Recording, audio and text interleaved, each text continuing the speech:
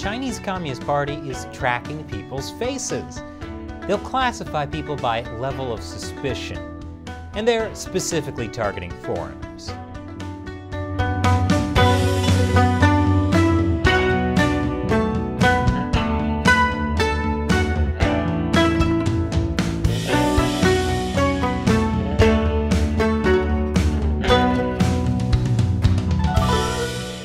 Welcome to China Uncensored. I'm Chris Chappell. This episode is sponsored by Surfshark. You should be using a VPN, like Surfshark, to protect yourself whenever you go online. So, do you ever feel like we're living in the future? Well, China is, in the most horrifying dystopian way imaginable. They're building a surveillance system to monitor suspicious people. And by suspicious people, they mean all foreigners. The surveillance system also comes with an early warning mechanism. Like, how early? Pre-crime early? Is Tom Cruise going to have to replace his eyeballs to evade the Chinese Communist Party's new surveillance system? Although if he did have to replace his eyeballs, China is the place to do it, since the Communist Party does kill people and sell their corneas. Yeah, learning about China's forced organ harvesting is a real eye-opener. Of course, we all know China has been investing in surveillance technology for years. Back in 2018, the state-run People's Daily tweeted how facial recognition systems were being rolled out throughout China to help police crack down on criminals and improve security. They call it Skynet. Yeah, like the evil AI in Terminator. I told you, sci-fi dystopia. Skynet might be self-aware, but the Chinese Communist Party is not. Anyway, they claim the facial recognition system can scan China's population of about 1.4 billion people in a second. Wait, what does that even mean? It means China is reversing the commonly held vision of technology as a great democratizer, bringing people more freedom and connecting them to the world. In China, it has brought control. Yeah, no kidding. But in communist China, everything is about control. When Chairman Mao was in power, they just did it in a low-tech way, like with neighborhood committees that watched your every move. Now, well, they still have neighborhood committees, but they also have surveillance cameras. Because unlike the nosy auntie down the street, surveillance cameras never sleep.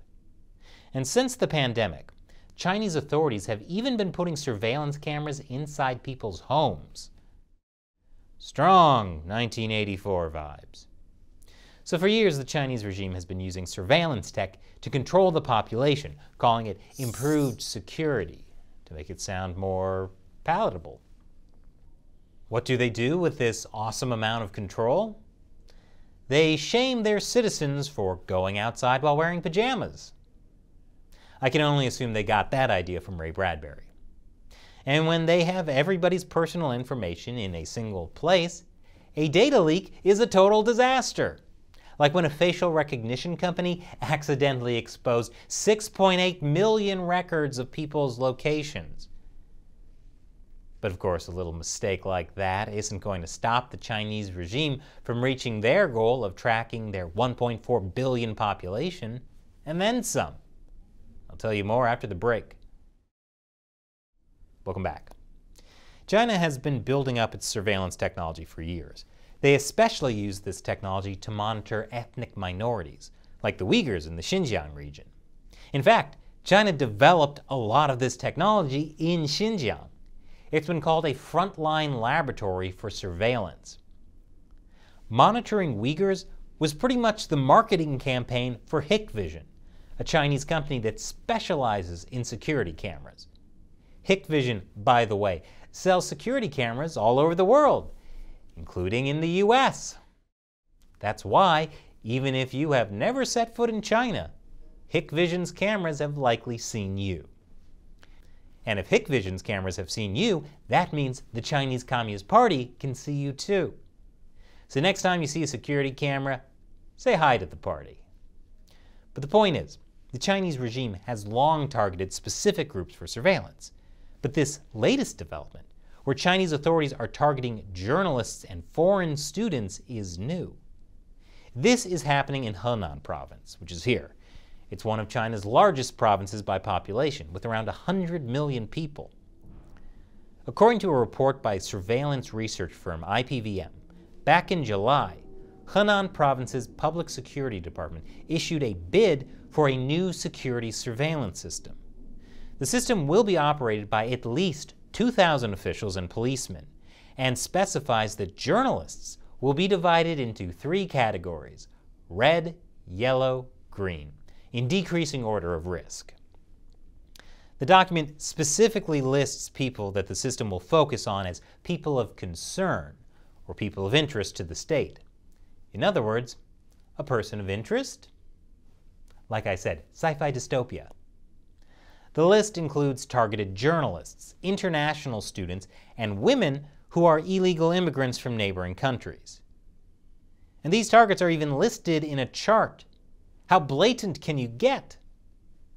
This bid came out around the same time foreign journalists were being harassed by locals for investigating the aftermath of the Zhengzhou floods, which were also in Henan.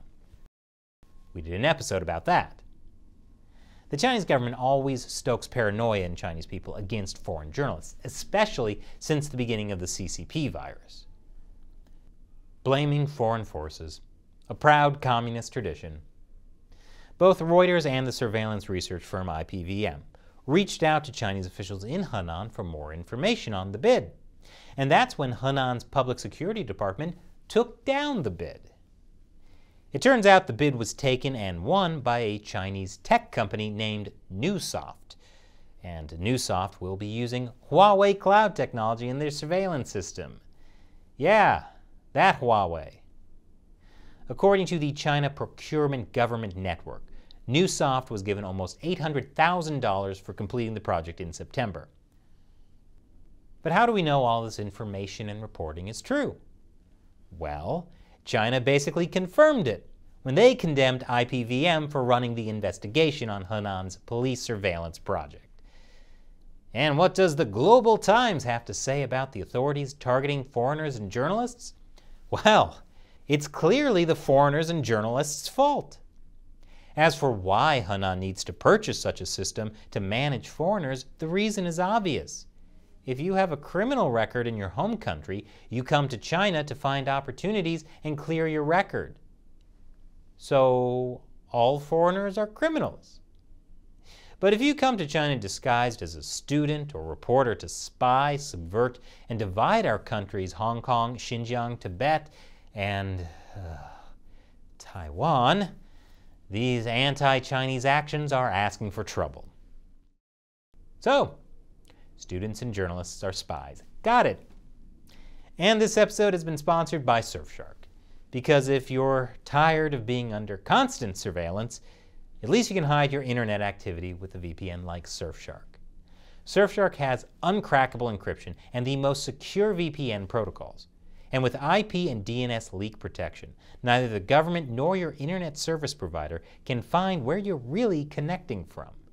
And Surfshark doesn't keep logs of what you do online. That's why using a VPN like Surfshark is a key part of protecting yourself whenever you go online. So use Surfshark. And another great feature is you can connect as many devices as you want with just one Surfshark account. So try it out now.